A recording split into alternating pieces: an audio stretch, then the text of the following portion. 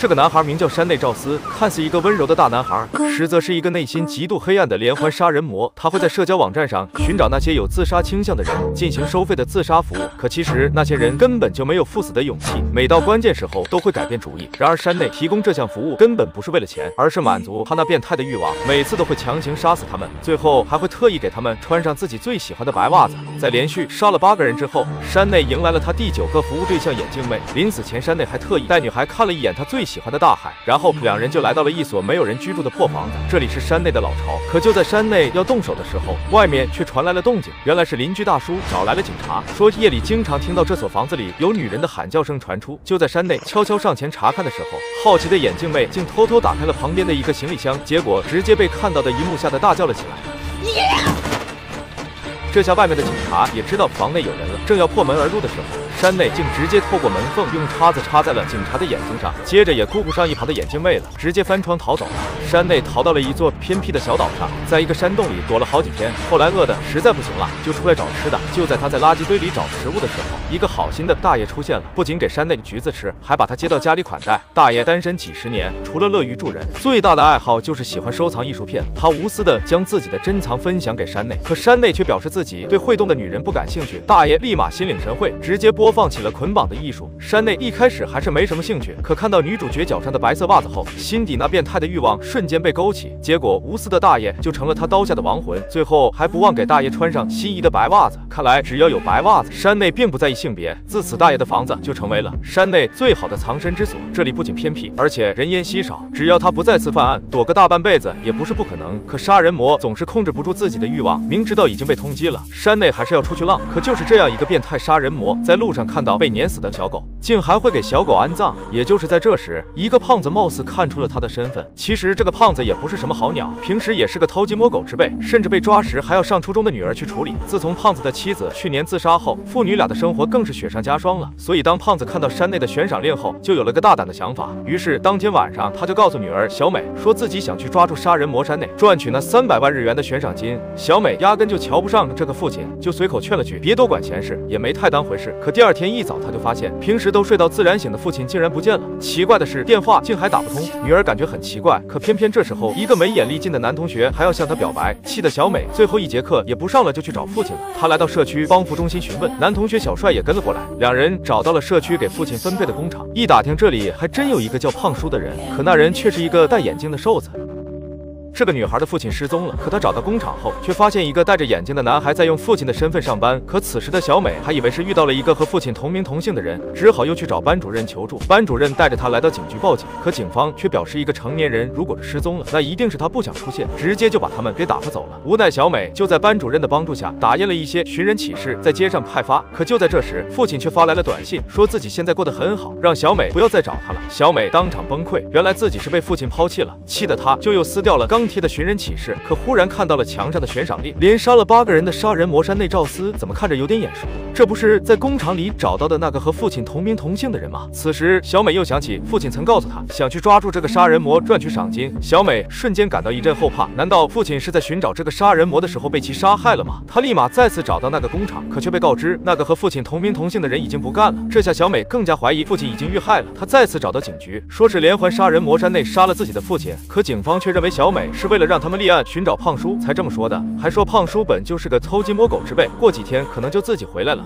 无奈的小美只好离开，母亲去年去世了，如今父亲又生死未卜，她独自来到父亲曾经开的球馆，这里曾是母亲自杀的地方。那一刻她崩溃了，从今以后她就是个孤儿了。可就在她沉浸在悲伤中时，忽然听到了打呼噜的声音，打开内门一看，竟有一个男孩在里面睡觉。她拿着个夹子颤颤巍巍地摘掉男孩的口罩，此人正是之前工厂里的那个男孩，也就是杀人魔山内。小美被吓坏了，一个不小心碰到了一旁的易拉罐，山内也随之醒了过来。小美见状便壮着胆子问他自己的父亲在哪里，谁知山内竟二话不说拔腿就跑，小美便在后面紧追不放，半道上甚至抢了一辆单车骑着继续追，一路追到一个死胡同里。山内也不跑了，也许他现在才反应过来自己是个杀人魔吧。小美也是非常的虎，仗着他那1.5米的短胳膊短腿就要上去硬刚，结果直接差点被山内给掐死。好在一个丢垃圾的大妈出现，小美才侥幸逃过一劫。山内见状就翻墙逃走，可倔强的小美，最后还扒掉了她的裤子。可还完单车后，小美却在裤子里发现了父亲的手机以及一张去果林岛的船票。她怀疑父亲很有可能也在那里，但是她自己又不敢去，所以就准备叫上那个追求她的男同学小帅，还答应他只要能陪他一起去果林岛，回来就答应做他女朋友。这小帅也是会玩，非要看看小美的仙桃才肯答应。无奈小美只好答应了。接着两人就来到了这个果林岛，可这里不仅人烟稀少，就连很多房子都年久失修，破烂不堪。找了一大圈后也没发现父亲的下落。可就在这时，远处忽然传来了警笛声，小美立马跑过去查看。可刚来到现场，就看到了倒在血泊中的父亲。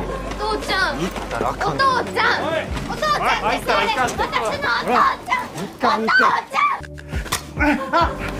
这个男人为了悬赏金，竟追着一个杀人魔来到一个偏僻的小岛上。没想到看似傻呵呵的胖叔，竟真的干掉了杀人魔小帅。虽然受了伤，但最后不但拿到了300万的悬赏金，还成为了政府嘉奖对象。他用悬赏金重新开业了自己的球馆。可他的女儿小美却发现了其中的问题，因为他在当时找到的父亲手机里发现了一个奇怪的账号，上面竟有一些帮助自杀之类的聊天信息。于是他就注册了个小号，谎称是要自杀的人和父亲聊天。结果父亲竟真的向他收费自杀。原来胖叔早就认识了山内，山内杀的所有人都是胖叔帮忙联系的。事情要从1年前说起，那时候胖叔的妻子还在，只不过患上了渐冻症，下半身已经瘫痪，过不了多久就会变成一个植物人。妻子不止一次的请求胖叔杀了自己，可胖叔依旧是砸锅卖铁的帮妻子治疗。妻子绝望的做着毫无意义的康复训练，胖叔只能无奈的在远处看着。也就是在这个时候，他认识了当时还在医院做志愿者的山内。那时候的他还不是杀人魔，但是却隐藏着一颗杀人的心。他告诉胖叔，自己在医院工作久了，看过很多类似的病人，其实他们并不想活着，可却又不得不在家人的期望下痛苦的活着。其实死亡对他们是最好的选择，还说如果可以，他愿意帮助这些病人解脱。起初胖叔并没把他的话放在心上，可这天回家时，却看到妻子正在努力的自杀。虽然没能成功，但他也意识到妻子现在确实活得生不如死。晚上他又看到妻子在朋友圈里发的希望安乐死的动态，他终于鼓足勇气掐住了妻子的脖子。可毕竟夫妻一场，最终还是没能下得去手，于是就找到山内的帮忙。山内毫不犹豫的答应了。随后两人相约在胖叔的球馆，胖叔不忍看妻子死在面前，便出去等待。可他刚离开，山内脸上就露出了一副邪恶的表情。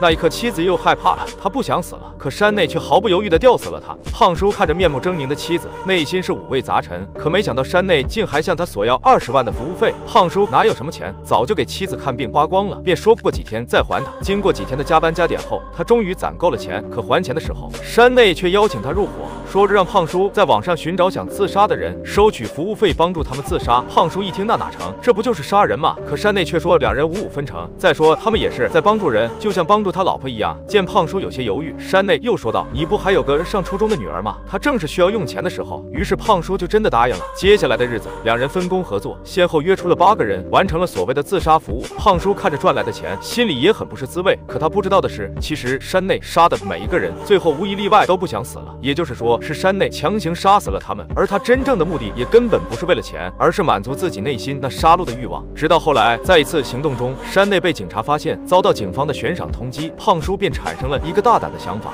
他首先约出了躲在岛上的山内，又谎称上次没杀成的眼镜妹，后来又跳楼摔断了腿，不过没死成。胖叔说自己联系上了他，对方还声称会给300万的服务费。山内一听自然不相信，说一个残疾哪来的那么多钱，一定是警方的陷阱。胖叔费劲巴拉的好一番解释，最后不但将自己的手机押给了他，还将自己的工作服给了他，让山内先用自己的身份在这里待着，而胖叔则要去东京把眼镜妹接过来。可没想到接眼镜妹回来的那天，女儿在球馆里发现了山内，而胖叔推着眼镜妹来球馆自杀的时候，还刚巧看到了女儿正在给男同学看仙桃。无奈他们只好将阵地转移到了果林岛上山内之前杀掉的老头家里。眼镜妹一上来就交了钱，山内看了一眼就给揣进了兜里，接着他就让胖叔出去把风，自己来完成服务。只见山内缓缓抽出裤腰带，对眼镜妹说：初めて会った本当に死にたいやつなんて。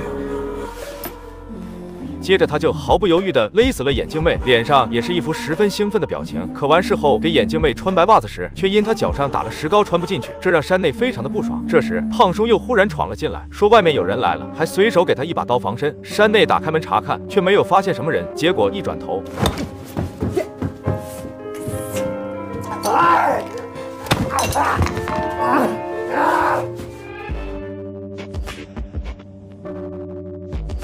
为了这一刻，胖叔不知道在家里练了多少遍。他不仅要杀了山内，给自己洗清嫌疑，还要拿下300万的悬赏金以及眼镜妹那300万的服务费，真可谓是一箭三雕。接着他爬到山上，藏好那笔服务费后，又回到房子里，用带有山内指纹的刀捅了自己2刀，最后还主动报了警。就在他以为大功告成的时候，眼镜妹忽然又活了过来。这下警察赶到后可就难办了。可意外的是，眼镜妹还是一心求死，于是胖叔就鼓起勇气送了她一程。最后警察赶到，女儿也找来了这里。山内的故事虽然有很多漏洞，比如眼镜妹前一天刚取了一笔钱，可那笔钱却消失不见了。但最后警方还是相信了山内，因为谁会为6万日元捅自己2刀呢？虽然最后胖叔只得到了300万的悬赏金，但他洗清了自己的嫌疑，也重新开业了自己的球馆，也算是大赢家了。可人一旦打开了一扇诱惑之门，就很难再关上。这天胖叔没忍住，就登录了之前寻找客户的账号，而且很快又发现了一个想自杀的客户。这次他打算亲自完成这单生意，可万万没想到对方竟是他女儿。影片的最后，父女俩一起打着乒乓球，两人也都已心知肚明，而女儿最终选择了大义灭亲。只是不知道胖叔听着越来越近的警笛声是什么感想。